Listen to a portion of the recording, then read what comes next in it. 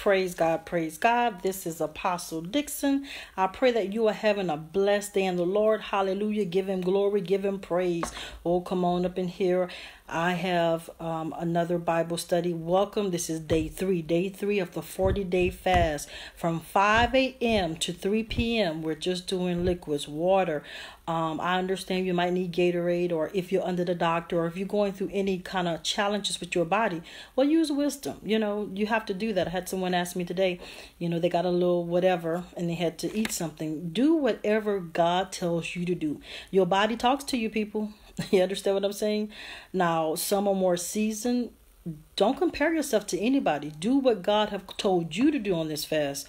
Now, I'm going to tell y'all right now, this, every time I do these fasts, and God speaks to me so, and you have to understand, every time you go on a fast, what you're doing is you're putting your flesh under subjection. So you're going to hear your spirit more. I mean, God is going to be correcting you while you correct others. I'm just being real with you. It's not just about the person. What people don't understand, when you're called to spearhead anything, especially in ministry, I can't tell you, it's just been 3 days, the attacks that I have gotten spiritually, almost physically. Yesterday and today, I don't know what happened, but good thing I've taken defense driving. A lot of people don't know my background, but when I was in college, I worked for the FBI, so I had to take defense driving where I can kind of like maneuver quick. Yesterday and today, I don't know what happened. Somebody just almost ran into me, and I'm like, okay, is this just a coincidence? Yeah, I know the enemy don't like me. Come on, somebody, hallelujah. And frankly, I don't like him either, so the feeling is mutual. So let me go ahead. Let's start with our opening scripture. Praise God. Go ahead, press share, press tag, because you already know this is very serious one. I got to warn you before I even start, I'm going to say some things, and some of you may cringe. I'm just being real with you because I'm telling you, he's been talking deep, and it's not about bashing anybody. It's about getting the body of Christ in order. So I have to do things the way God say do it. So my foundation scripture is going to come out of Matthew chapters 27, and the verses are going to be from 3 to 5. And it talks about when Judas. Now you understand my title, and it was so deep because God gave it to me while I was driving today. He said, DEANNA, your gift will make room for you, or it'll kill you spiritually and possibly physically. You don't understand what I'm saying. This here, I say it all the time, is death to the person that's playing, death to the person that's sinned. Have anybody else read this Bible for real? Because every time they played with God, they died. Hello? And we have a church unchurched. Oh, come on, somebody. We have people playing with God as if they don't know God. Oh, and hold on. That's the church fault, because we as a whole have not been right. Come on, somebody. Hallelujah. So let me read this scripture. I'm coming out of chapter 27, Matthew 27, and I'm reading from 3 to 5. Then Judas, which had betrayed him, Jesus, when he saw that he was condemned, repented himself and brought again the 30 pieces of silver to the chief priests and elders. Number 4, saying, I have sinned in that I've betrayed the innocent blood. And they said, what is that to us? See that thou to that. Number 5, and he cast down the pieces of silver in the temple and departed and hanged himself. This was the word of God. Let me tell you something. And this is, people be thinking I'm not trying to threaten anybody. I'm telling you the word of God. Touch not my anointed, do my prophets no harm. But hold on. Notice he said anointed. That's anybody that's anointed, whether you like them or not. That is let me preach this thing. Let me go ahead and tell you what thus saith the Lord. The reason why he gave me that. He said, DEANNA, I've anointed them. But here's what they're doing. The ones that are anointed, you're not doing what God have called you to do. Oh, I'm going to have to break this thing down. And I'm telling you, it's going to be heavy tonight. It's going to be heavy. I'm telling you. So here's the deal. You have the ones that are not anointed on Facebook, in churches, all over the world, pimping, because guess what? This is an easy way to make money. It's lucrative, right? Well, you already know they're going to have their reward, right? Nobody's wishing anything. I'm telling you what's going to happen. That same word that they're preaching will make room for them or kill them spiritually and maybe physically. Come on, somebody, hallelujah. Y'all don't hear what I'm saying. So let me tell you everything that God said before I get on this subject. God says, and he brought back, focus on your assignment. Too many of you trying to be T.D. Jakes, Juanita Bynum, all them famous ones out there until you don't know your assignment. Oh, come on, somebody, hallelujah. I feel the power of God up in here. You're so busy trying to mock someone else, copy someone else, imitate someone else, don't want to be authentic. Oh, come on, somebody, hallelujah, I feel the power of God. Let me tell you why they can't be authentic. You don't know. I noticed when, I always say his name. I think it was Derek Prince that came from wherever he came from. And he brought the message about grace. You don't remember everybody had that message? You mean to tell me, come on, somebody, hallelujah, come walk with me, walk with me. You mean to tell me that God only gave one person one message and everybody else just follow suit? Let me tell you what people of God are not doing. You're not spending time with God, because when you spend time with God, stuff will come to you. Let me show y'all this. Get them from the dollar store or Walmart. I keep pads on me because I never know when God's going to say, this is your subject. Write stuff down. I'll be in the car, I'll be at the stoplight. Don't worry, I'm stopped and I'm writing. I'm right. Y'all don't hear what I'm saying because I hear him because I'm spending time in my word. Hallelujah. That's not to glorify myself. If you're going to preach this thing, if you're going to teach this thing, well, you need to spend time with God. But I'm going to tell you what preachers are doing. Most people that are preaching and teaching are doing. They just get in that Bible and they just have the gift of gab. And that's why, and you'll always know the level of anointing, because the level of anointing is the level of the message. Come on, somebody. Oh, I'm about to go here. You can tell that they just got out this Bible of verse and then they just, hey, the gift of gab. Or, oh, I'm about to go here. I'm about to go here. You see, you internet preachers that be getting your sermons off the internet. I have never did that and never will. I don't have to. I don't have to, because I talk to God 24/7, and I do mean that. And you have preachers. I've heard some famous preachers. I ain't gonna say no name today. Notice I say today. Oh, God don't talk to you 24/7. The devil is a lie. God will talk to me even if I think something I ain't got no business. I'm not talking about bad. I may not like what somebody said, and I may want to say something. God said, DEANNA, don't say that. DEANNA, don't do that. DEANNA, don't wear that. DEANNA, don't go there. DEANNA, don't tell me God don't speak to you 24/7. The Holy Spirit, 3 in 1. Hallelujah. So if the Holy Spirit, who is the Holy Spirit? God. You remember the Trinity? So what do you mean God don't speak? The devil is a lie. It's who you spending time with. Oh, come on, somebody. I'm about to preach this thing the way God say preach it. So here they are. What they doing is they getting everything off the internet. Or, to be honest with you, oh, I'm going here, I'm going here, I'm going here. All right? A lot of people, they come to my page. And it's so crazy. They'll take my message, even my prophecies, and they'll steal them. Now listen to me. When you give it like this, it's for the whole world anyway. Don't get me wrong. But when you lie and say God gave it to you, that makes you a liar before God. And you're actually lying on God as well. Come on, somebody. Hallelujah. Now, everybody takes people messages. Everybody. Oh, that's good. But what they do is they add what the Holy Spirit gives them to add to it. They don't just take the whole message and say that's mine. Come on, somebody. Hallelujah. But you got people doing that because now the enemy, I didn't say the world, the enemy has always been in the church. Pharisees and Sadducees, who do you think control them? The devil knows the Bible more than you and me put together. Come on, somebody. He knows scripture. I'm not impressed by those that know scripture. I used to quote it. Do you know I made myself forget to quote? Yes, I stopped quoting because I sounded too robotic. And it's just the truth. I knew that Bible back and forth, still do, but I do not quote scripture like I used to because it sounds too, like, whatever, too fake, just to be honest with you. We have to get back to having a relationship. That's what this is about. A relationship to where you hear God. He tells you what to preach, what to teach. God knows. And let me tell you something. The level of your message will always be to the level of the people that's listening. This is why God have told me to preach this, because some of you must be doing it. Oh, come on, somebody. You got to be authentic if you're going to do this. Oh, hallelujah. Or you know somebody that's doing it. Let's be honest. You got to be authentic if you're going to preach this, because I'll be honest with you. The Holy Spirit will expose you. And let's be honest. Wisdom and discernment. That's the gifts of the Holy Spirit. They're going to let you know they real, they fake, they lying, they perpetrating, they doing something. That's why they call it wisdom and discernment. Come on, somebody. So let me continue. He says, most do not want to go through anything to get the anointing. Let me tell you something. People don't want to go through nothing these days. They want easy stuff. A microwave generation. Just like that. Come on, somebody. Why do you think they have fast foods? Because, America, they did that. The elite did that. We're going to put fast food all over America, so we're going to have obesity.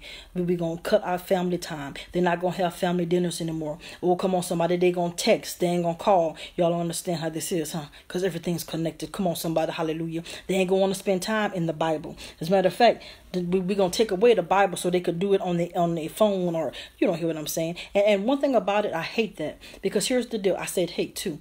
Because while you in church, you don't even want your Bible. You get on that phone, so say looking for a scripture, but then you go straight to Facebook, let you get a ding, a notification. Y'all don't hear what I'm saying.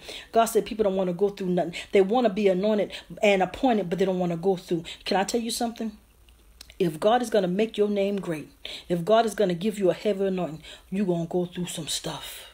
Oh, come on, somebody. Everybody that was in that Bible, David went through some stuff. Joseph went through some stuff. Moses went through some stuff. Hallelujah, hallelujah. They went through some stuff. Jesus went through some stuff. Everybody that's truly was anointed. Now, if you don't want to go through nothing, you ain't got to worry about it, because God ain't going to, he ain't going to give it to you anyway. The ones that really, really want it, notice they don't get it. Ones like myself, I didn't ask for this. It was already on my life as from a young girl. I heard Jesus when I was, 7, 8 years old. I told Mom, I said, Mama, I got an imaginary friend. I'm sitting up there. I didn't even know it was Jesus. I just thought it was somebody talking to me. I didn't know. I know now. So this is what he says. Oh, God. I got to say it. I got to say it. And I know some of you going to cringe, but I got to be obedient in this life. My God, my God, my God. Y'all got to give me a moment, because I knew these two people, but he made a point. I want you to say it, so I have to. Do y'all understand what happened to Eddie Long and Zachary Timms? And I knew them both. Mighty men of God. Oh, I'm going somewhere. I'm going somewhere. I'm going somewhere. I'm going somewhere. The level of your heavy anointing will be the level of warfare. Don't you know the devil is always after you? Oh, I'm going somewhere. Come on, follow me, follow me. When God says your gift will make room for you, or it will kill you, don't you know that the devil will always come after you even till you are dead? Because one thing he's trying to do is stop your anointing. So he'll send whoever or whatever. Y'all better listen to me. They both fell by lust. I love them both. So I want to hear nothing in the comments crazy, because I'm just going to delete it. Delete. We have to be guarded. Guard your anointing. Because the enemy is always watching for a way to get in. And he'll use people that are close to you. Oh, y'all ain't ready for me. I just said something. He'll use people because he know you ain't going to let a stranger come too close. Let's be honest. So all these people do, let me tell you something. I put something up about maybe a month ago about China. You know what they said in China? They say that it's good money against plants, against Christians. Can I tell y'all something? They're doing the same thing here. They've been doing it. They call them handlers. They call them handlers, or they call them plants. All they do is give them 20,000. Hey, look, all I want you to do is just keep tabs on them. Or, just to be honest with you, if they want to try to sleep with you, look, I give you $10,000. Just put this in their water. Put this. I'm not saying that everybody's coerced, but I am saying that it's a reason a man or a woman of God fall. It just don't happen like that. Sorry. Look at David and Bathsheba. The enemy knows what to place in front of you. Hallelujah. Oh, I'm going somewhere. I'm going somewhere. Hold on. I ain't even quite finished. Let me tell you what God says. God said the enemy has brought worldliness in the church. He said, but most Christians, they don't understand. What are you thinking about when no one's looking? Because that's who you are. Oh, come on, somebody. Hallelujah. He said, what do you do with your time when nobody's watching? Oh, hallelujah. What do you promote on your page? Because, some of y'all sitting up there talking about hallelujah and then cussing out somebody the next day, or even on Facebook. How you going to do that? I'm following some of y'all, or some of y'all just come through my news feed or whatever the case may be. Hallelujah, hallelujah. But let somebody make you mad, and you are saying everything but a child of God. Hallelujah. What's in your heart, God says, because whatever in your heart is going to come out your mouth or your actions. And if you think other people are watching, how much more the enemy? Come on, somebody. Hallelujah. The title is Your Gift Will Make Room for You, or it will kill you. And listen to what I'm saying. Because of the level of anointing, it is going to be the level of warfare. The enemy will take something. I'm talking about he will have something special made just for you. Oh, y'all think it's a game. Hallelujah to his name. That's why you have to get close to God and stay close to God. But the enemy is always saying, come play. Come play. I got what you want. I got what you need. He's a drug dealer. Oh, come on, somebody. He's a pimp. Oh, come on, somebody. Hallelujah. He's a soothsayer. And he's definitely a liar. Oh, come on, somebody. I'm trying to tell you how people are falling, even in ministry. The number one thing that is making people fall today, God says, is money. Learn to be humble. Learn to just thank God for what you have. You have a house, fine. You have a car, fine. You have a bank account, fine. You have this, fine. Some people ain't got nothing, and yet you're still that. Thank you, Lord. I hear you. The spirit of greed. The spirit of greed to take you on things that take you around into places that you never said that you'll go. Or even if you get delivered, you notice how you'll like kind of like come back to that same thing. You're like, oh, I thought I backslided. How could I backslide? Because 24/7, you got to do this for real. You got to guard who you're around, what you say, what come into your vicinity. Come on, somebody. Hallelujah. That's how you do it. And yes, it's hard. But I'm going to tell you what God said too, to make sure I tell y'all up here. It's going to be hard anyway you go. You can do this, and this is not easy. Oh, come on, somebody. Yes, it has its benefits, but this is not easy. Y'all don't hear me. People hate me for nothing just because of my spirit. Hallelujah. Ooh, I want to say something. I ain't going to say it right now, though. I told y'all all kind of things are happening. Like people are offering me things. And then there's somebody walked in, and you should have saw how they looked at me. They don't even know me. I said, oh, you don't like my spirit, huh? Hallelujah to his name. Remember Amos 3 says, can two walk together lest they agree? The answer is no. And I promised God something, and I'm going to keep that promise from this day forth. And actually, I'm talking about before, but I'm going to say it like this. You should make the same promise. If anything threatens my relationship with God, any job, any person, any family member, anybody, cut. Oh, come on, somebody, cut it. Yes, and I'm not talking about that ugly song, but cut it. Shut it down. Hallelujah. You don't hear what I'm saying. Shut it down. Too many of y'all letting things into your life that's not of God. Letting people get close to you that's not of God. Honey, let me tell you something. Spirits are real. Have you ever looked at that movie Fallen with Denzel Washington, where it just transferred by touching? Hallelujah. Can I tell y'all something? I don't know why God's making me go here. I was in Big Lots in California. And this is a true story. I don't exaggerate nothing. I'm telling you. Well, I did write a book. I'm waiting for somebody to edit it. That's another story of my whole life. But they had this guy, and he kept trying to touch me. So I went on another aisle. He kept trying to touch me again. And I already knew it was a warlock. I went on another aisle. And I ain't even going to lie. When I say DIANNA show up, that's not an alter ego. I don't believe in all that. I mean, I start acting that's something that's not of God. DIANNA showed up, and I got on the phone, and I said, I tell you what, you know where my money at? I said, because if this man touch me or try to touch me one more time, I'm going to flip him up in this store, and I'm going to do what I do. Come get me out of you know where. Yeah, I said it. I know I'm a Christian. I know I don't play with warlocks, and don't touch me. I don't know you. I don't know what you're trying to do to me. Why are you trying to get close to me and you don't know me? Y'all don't hear what I'm saying. We are always in a war. We are always in a war. Now, don't get it twisted. If somebody's physically trying to harm you, you have the right to defend yourself, and that's what I'm saying. So don't get it twisted. Let me tell you something. I know y'all can see my persona. I am who I am. Trust me. Like you see me. I'm sorry. I'm just not that little cute little. No. You try to mess with me, honey. What? Oh, yes, I will. And will not hesitate. What? Yeah. Oh, yeah. I'm a warrior for real. Play with me. What? The devil is allowed. And so let's get back to the thing at hand. You have to guard everything. Let me tell you something. Y'all don't see what's happening, huh? The enemy, it's actually his time right now. And God will not take it from him, because Revelations has to be played out. God said, guard everything.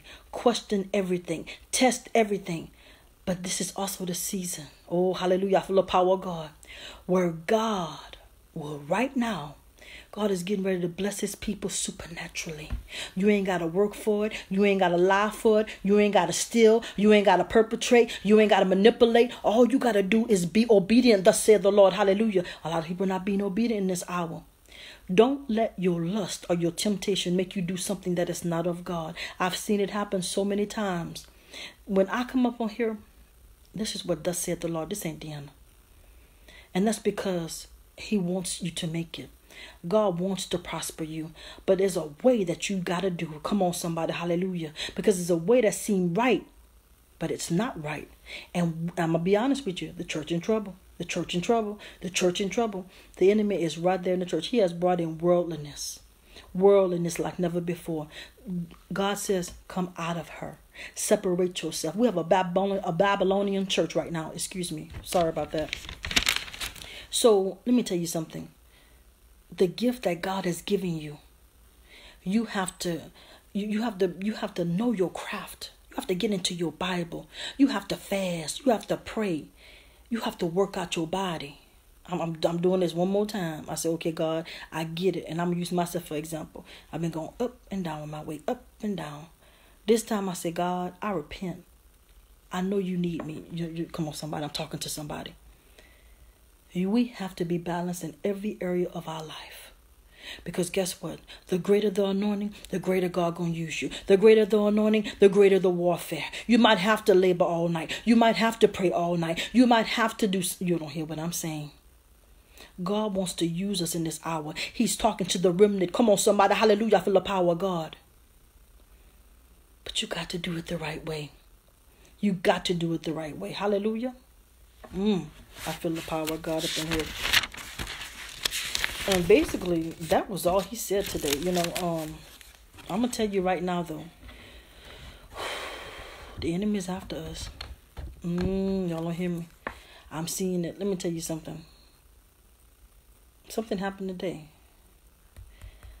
I can't really remember because I've been doing so much today. But something happened today. And I said, I see you, devil. Let me tell you something. Plead the blood of Jesus over you. Thank you, Lord. I hear you.